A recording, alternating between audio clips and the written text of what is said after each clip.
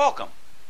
My name is Dr. Gregory Pucell. I'm a dentist in St. Louis, Missouri, and if you want to get in touch with me for any reason, you can catch me at my website at gregorypucellDDS.com, and if you got a smartphone, you can just scan in that little QR code below. It'll take you there.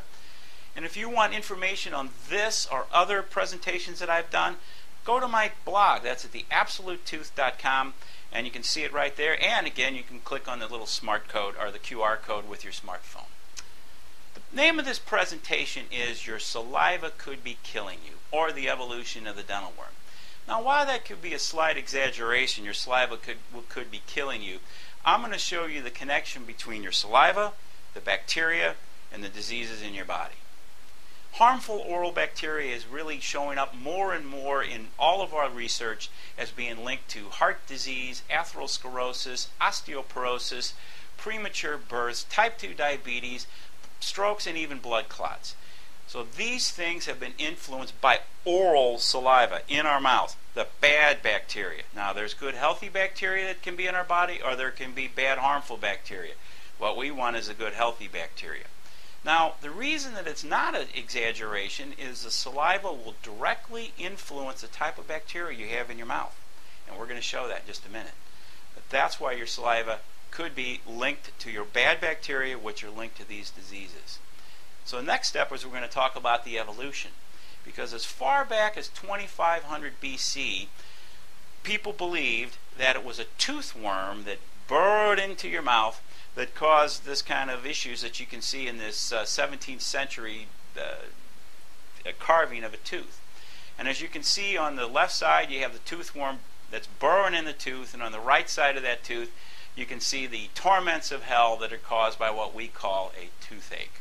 So we know it's no longer a tooth worm. In fact, it was in 1954 that they actually showed that there was a model that bacteria actually cause tooth decay. And before that, they really couldn't prove it. They suspected it, but couldn't prove it. But when I went to dental school in the 80s, this had been so ingrained over the last 25, 30 years that they had a model. And this model was, if you have plaque, and now plaque is bacteria, it's a colony of bacteria that all is linked together. If you have plaque sitting on the teeth for any specified period of time, you get decay. So that's why they say brush, floss, come in. We need to get that plaque off. We need to get the tartar off the teeth because that's all bad.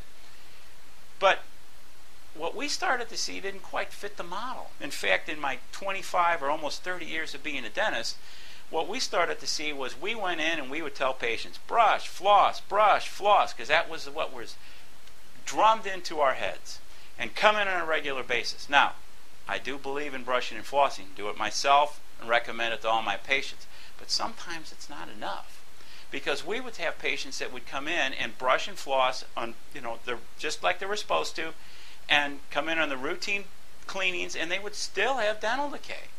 And we'd scratch our heads and say, they mustn't be brushing and flossing right, or they mustn't be doing it enough. But then we started to see the other side of the coin. We had patients that would come in with all of this bacteria on their teeth, and they would have no cavities, they would have no periodontal disease, they might have a little red and inflamed gums, and we would say, boy, that doesn't make sense either. They're leaving this plaque sit on the teeth for this long period of time, and they don't have any problems. What gives? So we thought, well, we must have good genes, good DNA. That's why it's not a problem for them. But that's not the whole problem. The problem is the model we were taught in dental school was wrong, because this model assumes that all plaque and all bacteria is bad bacteria, and now we know that's not true. Indeed, the things that influence whether you get dental decay is the hormones that you have in your mouth, specifically whether you have the good bacteria or the bad bacteria. If you have the good bacteria, it's actually helpful. It protects the mouth. If you have the bad bacteria, it'll eat into it, dissolve the tooth with its acids, just what causes cavities. And what influences, the key component of what influences whether you have good bacteria or bad bacteria is your saliva. So we're going to talk about what the saliva influence is on the bacteria. But before we do that, we're going to first take a step back. We're going to say that the strep mutans, which is what this picture is the bacteria that usually causes the acid and eats into the tooth and actually dissolves away the enamel in the tooth structure. So if it clumps together and it's there long enough, it forms sheets, which again we call plaque. And if it's there again long enough, that plaque will put a layer of biofilm over the top of it, which is like a protective wax coating, so that chemicals and antibiotics can't get to it to kill it. So that's why we would need to disrupt it manually with a floss or a brush. But you still have all of this proliferation of bad bacteria in your mouth, which just recolonizes again. What if we knew if you have the good bacteria or the mouth environment for the bad bacteria, and be able to lead your mouth to have the appropriate environment so that you wouldn't have this harmful bacteria in your mouth in the first place to cause the problem? That's where we're headed. That's the evolution from the toothworm to just pushing the bacteria around with brush and floss to actually creating an environment that's healthy where the bad bacteria can't live. So bacteria itself that cause these decays can happen in one of three areas. The chewing surface of the tooth, which you see on top of the tooth, and that will go in through one of the grooves, which is usually a weak point, and burrow its way down through that enamel. When it gets in the soft inside part of the tooth, it expands and eventually starts working its way toward that where the nerve and blood vessels are, as you can see on the inside of the tooth here. And that's when you get a toothache, and that's when you need a root canal. So we certainly would want to catch it before that. But more importantly, what if the bad bacteria couldn't live in your healthy mouth? So we need to know which side that's on. More importantly, also, is you could have a smooth tooth in between the teeth. As you can see, you can have a smooth decay. And again, we tell that's where you're not flossing. You're just not flossing enough. Again, important to floss, but let's eliminate the bad bacteria. And the last one is the root cavity, which we see a lot in patients that have dry mouths. Now, other patients get it too, but usually it's predominant if that saliva isn't bathing the teeth and protecting it. So this is what a cavity looks like in the mouth. This is the brown spot, as you can see next to the silver filling, was a deep cavity. It actually was in between the teeth, rather extensive. We went in and filled it. The patient's fine. But if you have more than a couple of these, you can expect that you got that bad bacteria prevalent throughout the mouth. This kind of patient we'd look at and say, boy, they're just not brushing along their gum line. What is wrong with them? So we'd go in, and as mechanics, we would fix them up, make them very pretty, but would we have really done anything to eliminate the susceptibility to getting the decay again? Not really. And that's where we're headed. We would also see the possibility when patients have plaque on the teeth, as I showed you in that previous slide, like this one, that could actually lead to periodontal disease, where it erodes away the structure and the foundation around the tooth until eventually you start to get more of the tooth exposed. As you can see, the roots are exposed on this tooth, and that could lead to bone loss. In fact, periodontal disease is the #1 reason that adults lose their teeth. So again, bad bacteria, good bacteria. So if the saliva is such a key component, what parts of the saliva, what can we look at in order for us to first determine whether you have the good healthy saliva or the unhealthy saliva that's leading to the bad bacteria living there? Well, the 5 components is the acidity, which has to do with pH. pH, chemist term, we aren't going to get real techie here, but you'll understand this. What will happen is that if the mouth is running too acidic, the bad bacteria can live there. So the second thing, we're going to get back to that in some detail in just a minute. The second thing that influences this is the buffering capacity.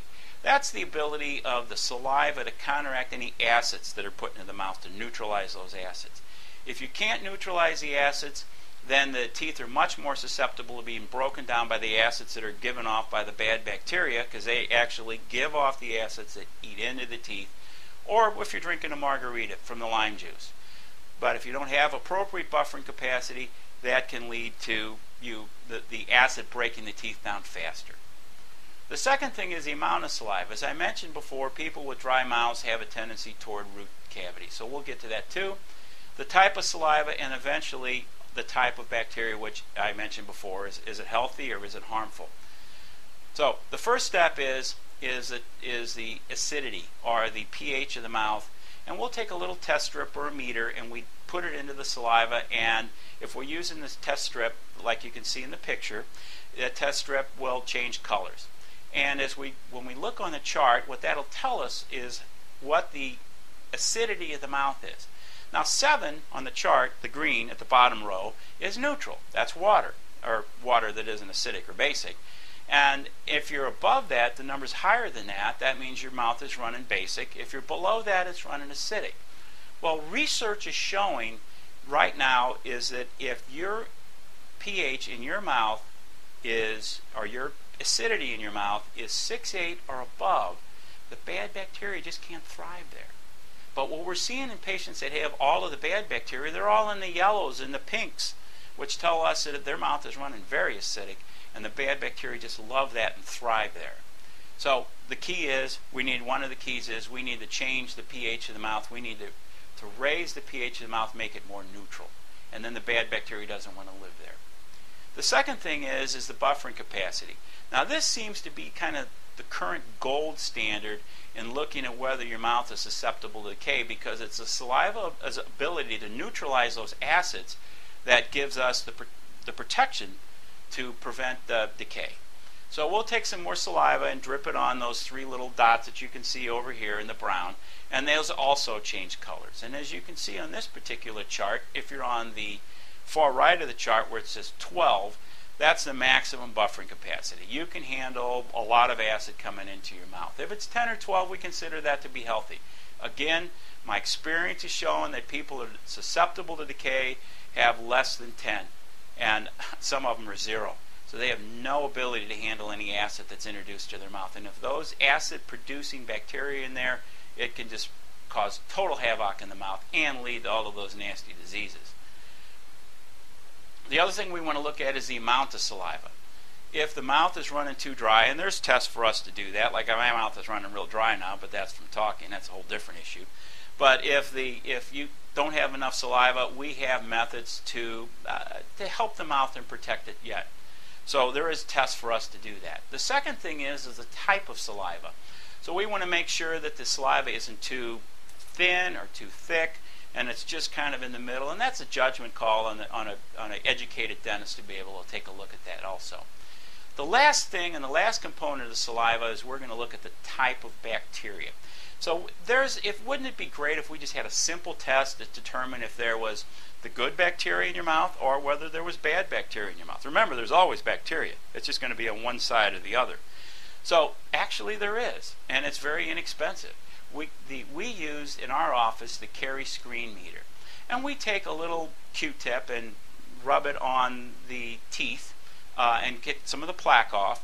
We put it back into the tube and put this little special chemical or reagent over it and shake it up, drop it into the meter, and turn the meter on.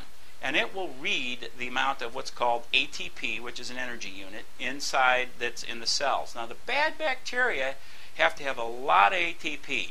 So the research is showing that if the number on this particular meter shows up to be 1,500 or less, you have good healthy bacteria.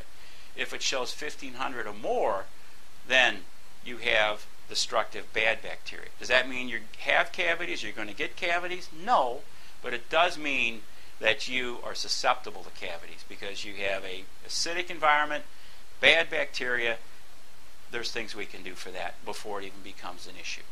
As you can see in the meter, this patient almost is running 3,000, so we would consider him to have some bad bacteria.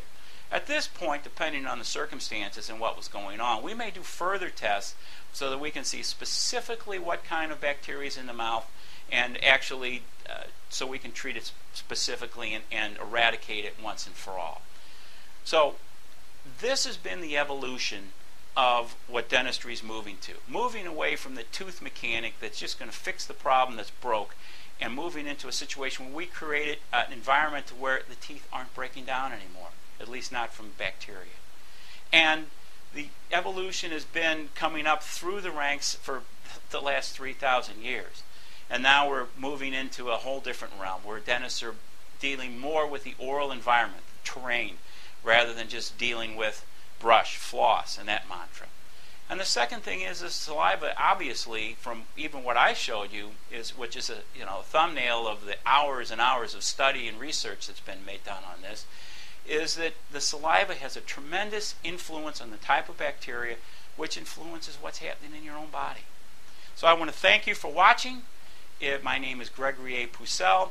If you have any comments or questions, I welcome that. Please put them down at the bottom, or even go to my blog or check out my website. I gave you that information earlier. and like me on Facebook. But that'll keep you updated on this presentation and the other ones that I'm going to be putting out there. So if you want to continue getting health updates and how this all interacts together, then please like me on Facebook. You can go to that URL or use your smartphone. That'll take you right to the like button on my Facebook page. I thank you again for watching, and have a wonderful day.